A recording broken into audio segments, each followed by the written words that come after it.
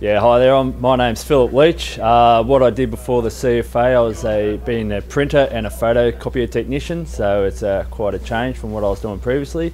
Hobbies that I enjoy, I like working on hot rods. I'm currently building a hot rod, and I also enjoy doing anything mechanical and hands-on.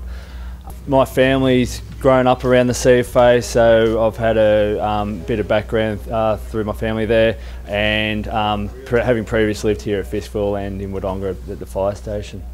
The most rewarding thing about the recruit course is just being able to push the limits and really working hard, and at the end having a successful outcome.